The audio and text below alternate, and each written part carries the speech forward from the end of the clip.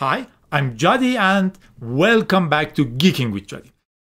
In this short video, I want to have a small talk with you about Smalltalk, a language from 50 years ago. And the most important part is it's a pure object-oriented language. When I say pure object-oriented, I mean everything is an object. Even if you have a number, it's the instance of an object. For example, of an class. It's for example, int class, which derives from another class, which is, for example, number. I cannot recall. I've learned this 30 years. I am old. Anyway, it's dynamically typed, came from Xerox in 1972 and is in the news these days because of the anniversary. On the Computer History Museum, if you want, you can go to computerhistory.org, check it there. They have a session for celebration of the 50th anniversary of Smalltalk. It's called Making Smalltalk, the origins and impact of the groundbreaking software environment. It was one of the first language, maybe the first, with a graphical environment, with a powerful debugger and everything. Before Apple Macintosh, Microsoft Windows, Python, Java, and Objective-C, there was Smalltalk. In the September, 50 years ago, people like Adele Goldberg created this awesome language. And in this session in the Computer History Museum, you can register and attend on 1st of September, 7 p.m. Which time? We don't know. Anyway, these people will be there. They will premiere 30 minutes of their movie, which is called Message Not Understood, Smalltalk. And it works with the messages I will show you. But what I want to show you, I want to walk through very quickly on the ideas of Smalltalk and emphasis on the concept of OO 50 years ago. All these ideas were there 50 years ago. And what happened is they expanded, they changed, they developed and everything. But for many people, it's a surprise that 50 years ago, there was pure OO language. Anyway, let's move to the next slide. The fun part is Ralph Johnson had an idea once that we can have a postcard with all the basic standard syntax of Smalltalk. I will show you. It looks a little bit strange if you are familiar with Java, C, Python, Perl, PHP. It's a little bit strange, but we will walk through it. I'm not going to teach it. I cannot recall everything, so I cannot teach it. But I will show you some ideas. Hopefully you will become interested to go and do a quick check by yourself. Smalltalk syntax fits on a postcard. It's a fully object-oriented, as I told you. Even classes are instances of a meta class. Functions are not called. You send messages to objects, so messages are super important in understanding the Smalltalk. For example, if you have a function which is called, for example, fact for factorial, and you want to use it, you will tell 42 fact, and you will send the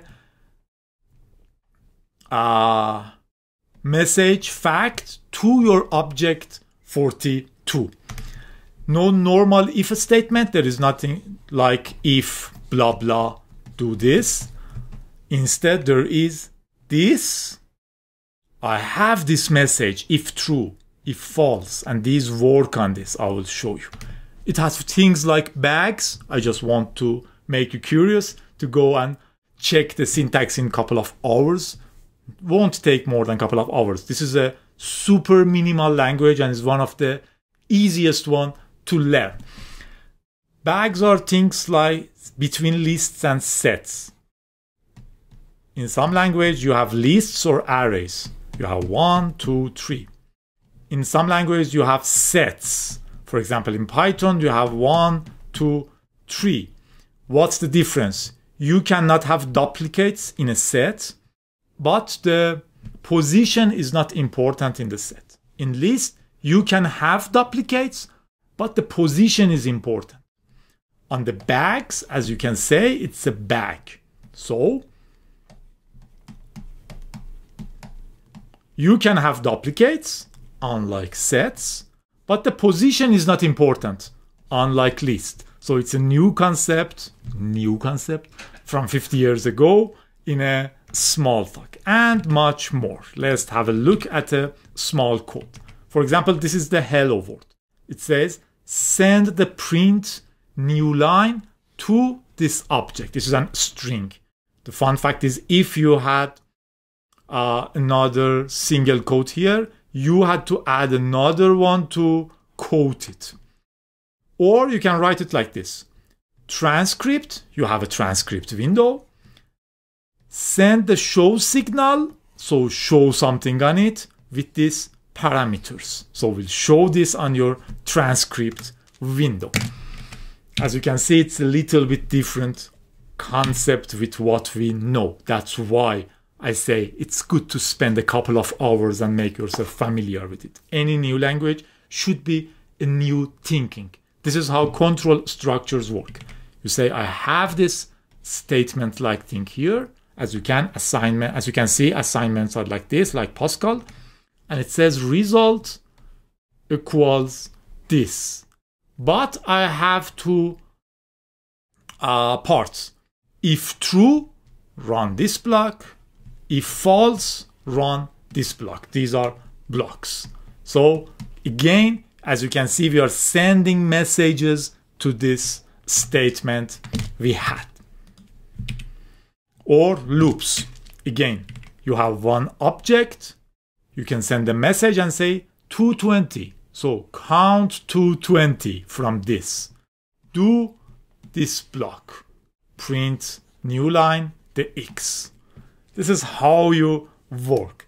It might look strange, and that's the reason that it worth to have a look and get a better understanding of the new word. New. It also has reflections, which is super cool.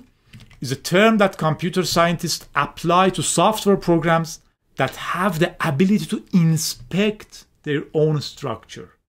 So if you have a method and this method have got a message, you can use this context to look into which method called me, who sent this message. You have something which refers to practically the tree structure of your program. So you can look into different parts of your program with your program while it's being run. This is super cool, and I was thinking about many programming languages lacks it, but it doesn't lack. Didn't decided to have it, especially older languages. So Smalltalk is cool.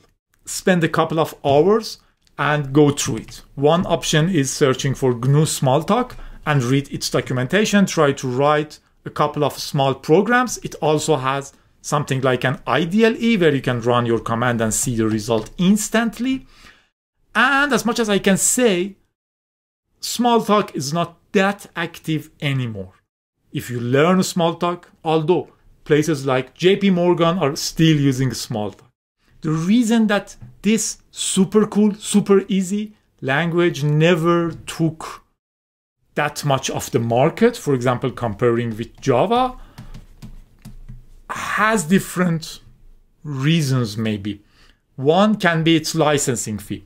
It was kind of expensive to use it. Even if I'm not mistaken, people went to the direction that asking companies that if you are using Smalltalk and you are earning money, we need some percentage of that money, which is not cool if you want your language to be used in many places.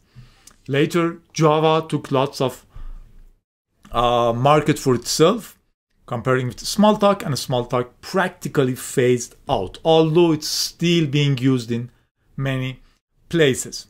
One other reason was Smalltalk uses an interpreter to run. So it runs line by line. which is obviously slower than compilers, which create an binary executable to run. So it was slow, people were greedy, so it didn't took up. But it has cool ideas. You can learn lots of great things about programming histories, getting new ideas by maybe a couple of hours searching for Smalltalk, even reading its Wikipedia entry, and see how people invented kind of, not the first one, but still maybe the best example of object-oriented in 50 years ago, 1970.